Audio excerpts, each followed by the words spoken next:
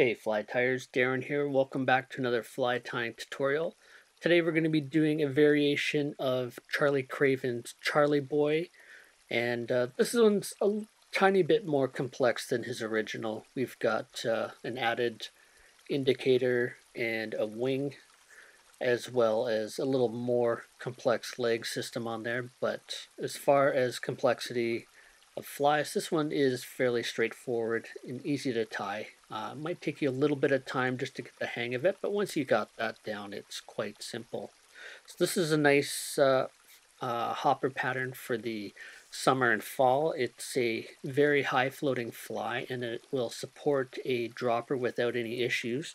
It's nice and durable, and it's not going to become waterlogged very easily, and it's got these great little silicone twitchy legs that are going to give you some action.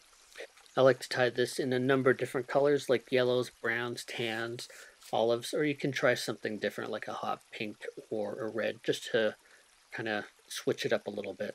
Alright, so don't forget to leave a comment below and I'll get you entered into the next draw. Let's have a look at the material list and get started.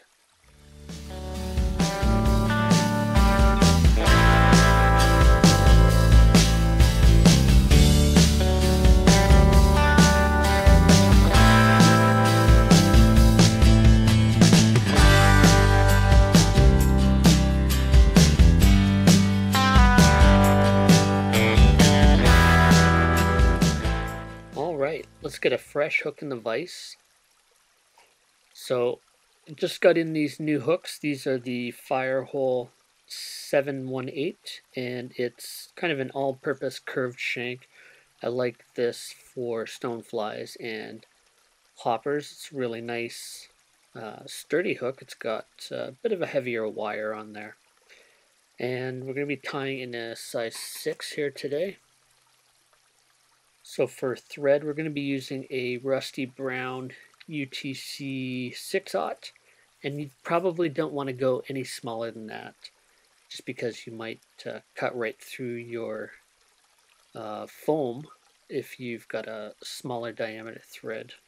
So the 140 is what we're going to stick with today, and I mean, depending on what color of fly you're tying, you might want to adjust the color of thread you're using. So I've just went ahead and put a base layer of thread on here, and this is going to be used to kind of help adhere our body. We're going to take a waste piece of foam. This is probably like a 3mm by 2mm piece strip of foam, and we'll tie that kind of from the front to the bottom, leaving room for forming our head and the back of the fly, and just kind of double that over and trim off the front of that. And this will add a touch of buoyancy to the fly as well. And we're just going to leave our thread hanging just near the point of the hook, and then we're going to cut a piece of foam here. So what I do is I want to measure out my foam, and for this size of fly I'm going to be using about a centimeter width, so I'll just line that up with a 1 centimeter, and I'll do that on the bottom as well. And I find it really helps if you've got a nice straight edge and a sharp blade, and you're going to get some nice uniform pieces. And we are going to be folding this over, so you want to make sure that the foam is uniform in length. And I'll normally cut up a bunch of these ahead of time in various different colors. I've got some different tans, browns, and oranges that I'm going to be using for hoppers quite a bit. Alright, so we're going to grab a piece of foam here, and I'm going to be using a tan, kind of an olivey tan for this one. And you just want to give yourself a little bit of room to work with and kind of line that up right in the center and poke it through. Then we'll take the hook out of the vise, and we're just going to wrap that foam up underneath the hook, just past the vise jaws there.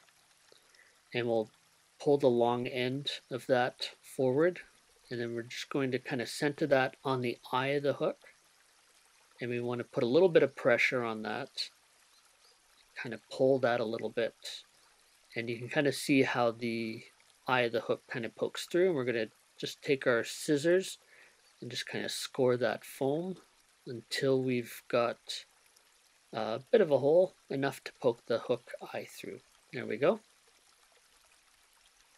So next we want to start forming the body and just get that stuck together. So what we're going to do, we're going to take a little bit of super glue and we're going to start adding this to the foam, and we're going to stick a little bit on the backbone of foam on the back end and along the sides,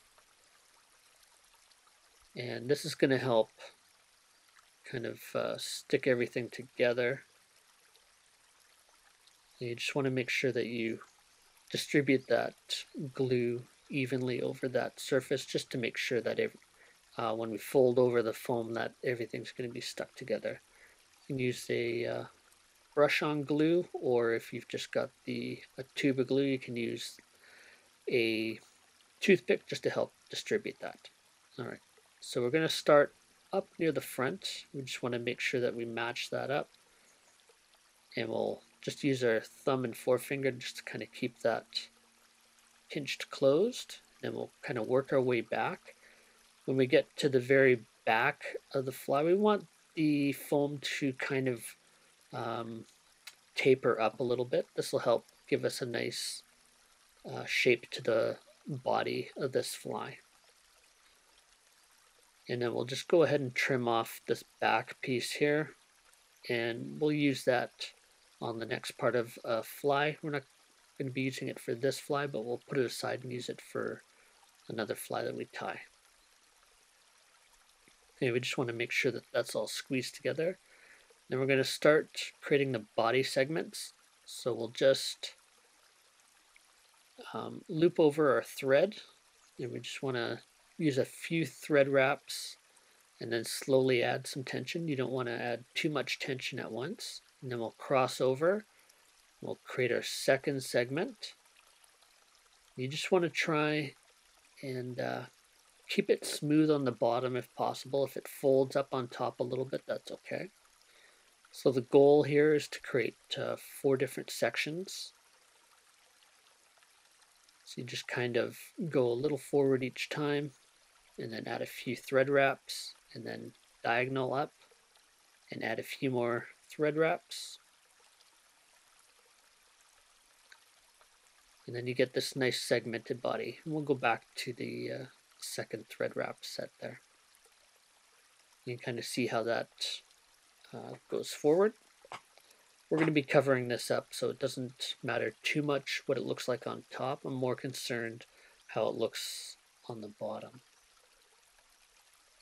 So here we're going to take a razor blade, and we're just going to kind of hold that foam in place. We just want to go straight back and just create a little bit of a taper on that.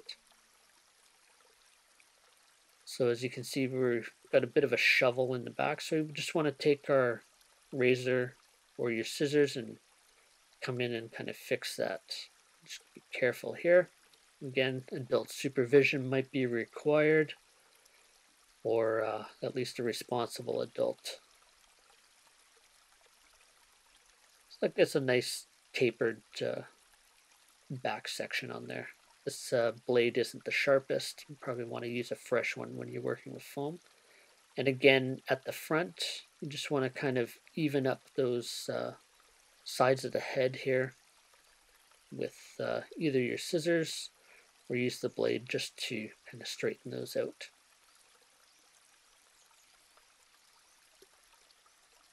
And again, just be careful with the razor. And if it's not exactly how you want it, you can go back and fix it up. You just want those flattened a little bit just so that they give you a bit nicer profile. Alright. So next we're going to get a couple sets of legs ready. So I like using these bass skirts, and we'll clip off 2 pieces. And what I like to do is just do an overhand loop in the with both legs together, and we'll pull those tight, and those create a nice little knotted leg, similar to what you would do with a pheasant tail. So we'll go ahead and get 2 of those ready for the fly, and then we'll just snip off the back ends there. All right, so we've got our thread resting at the second segment on the back, and we'll bring our legs in.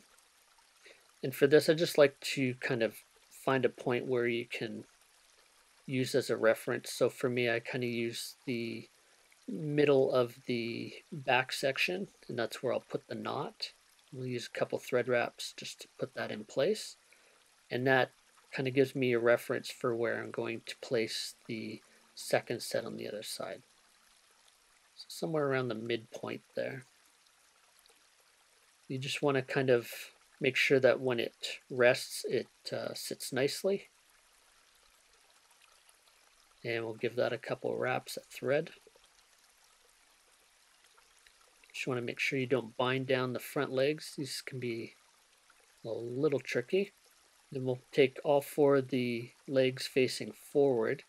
We'll just kind of pull those, and we'll wrap the thread on top of the foam and give a few wraps here just to secure those front legs in place. And if you need to adjust them, now's the best time before they get locked into position. It'll be a lot harder to change the position of these later on. All right, we're going to create a foam wing. So I take the piece that I cut off of the body earlier. This is a different color. And we're just going to taper this out and give it a rounded edge. And what I like to do is just cut up one side and then flip it over and cut the other side. For me, this gives me a little bit more consistency. If you've got good scissor skills, you can probably do that without having to switch sides. You just want a nice rounded wing, something you'd expect for a stonefly or a hopper. All right, and we'll go ahead and bring that wing in, and we'll just tie it in with a touch of overhang right at the first section of thread, and then we'll tip the wing back, and I like to tie this down at the back at the second section where the legs are first tied in here as well. You just want to be careful that you don't tie down any of your legs as you tie in this wing section. Just a few wraps of thread is all you need, and just make sure it's centered on your fly. Then we'll take a little bit of our super glue, and we'll just add a couple dabs along the back, and that's going to cover up all those extra thread wraps that we had. And we'll just push that down for a couple seconds, and I like to give that a bit of an upturn at the end, and that's just my personal preference, but I like the way that that looks. All right, so we're going to grab a little bit of elk hair for a wing on top of this fly. We'll take a generous stack here, and we'll clip that at the base, and we're just going to take a second to clean that up. So I like to pull out anything that's really short, pull out any fibers that you can pull your fingers through, and then I just flip my scissors through there just to kind of pull out some of that fuzz. It can be a little bit tricky to get sometimes. Then we'll grab it by the base, and then we're going to put that into our hair stacker by the tips, and we'll give that a few taps just to make sure all the hairs get aligned in our stacker. Once you got that, we'll twist those out a little bit, and there you go. We've got a nice stack of elk hair. All right, let's take our thread up to the first segment here. Make sure you don't catch any of your legs. Pull those legs forward out of the way, and we're going to take our elk hair. We'll kind of measure that almost to the back of that foam wing. And when you got it in place, you just want to make sure you give it a loose wrap or two and make sure everything's out of the way there so you don't bind down your legs, and then get a little bit tighter with each wrap. And then we're going to kind of separate the butt ends from the tips, and we'll come in with our scissors and we'll trim those away.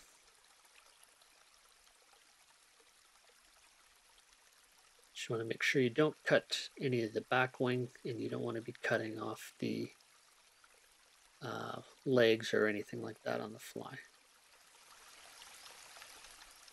And it doesn't hurt if you put a couple extra wraps of thread, and it can go through the cut ends of that hair as well. Alright, we probably should have cut these legs shorter a little bit earlier, but we'll go ahead and do that right now. And you just kind of eyeball that. I pull everything forward at once and cut it all the same length. And same for the back legs, pull everything back. You don't want to stretch it, just kind of pull it back. And you can trim everything in one cut.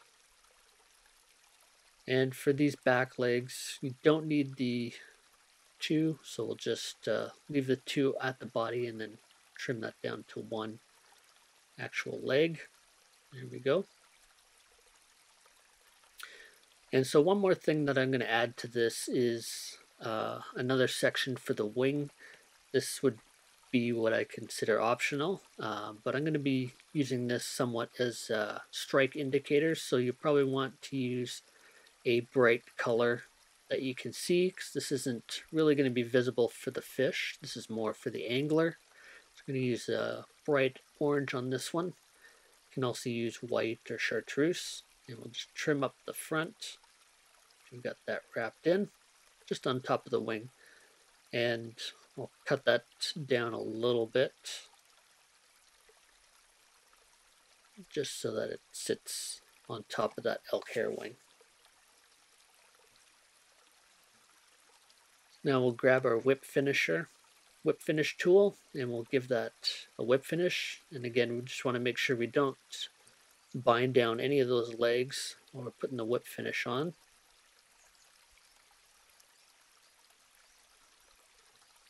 And we'll trim that thread.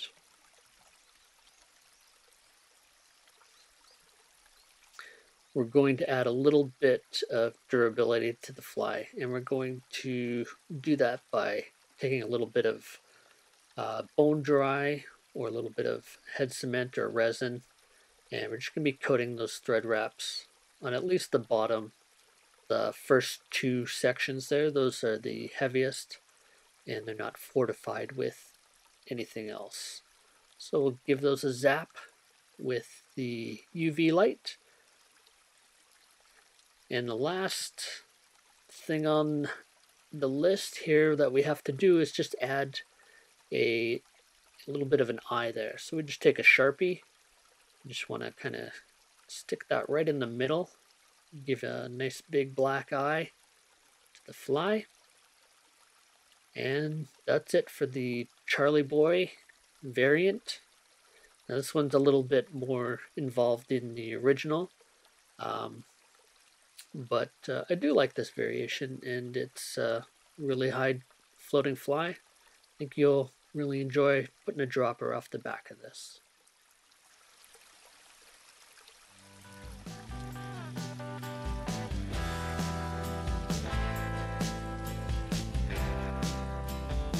Hey fly tyers, thanks for stopping by and checking out my fly tying videos.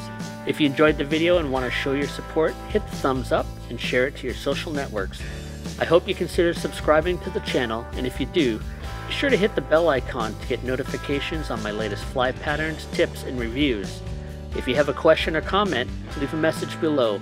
You'll also be entered into the next draw for some of the flies I tie and a few stickers. Until next time, this is Darren saying, keep a hook in your vise. Cheers.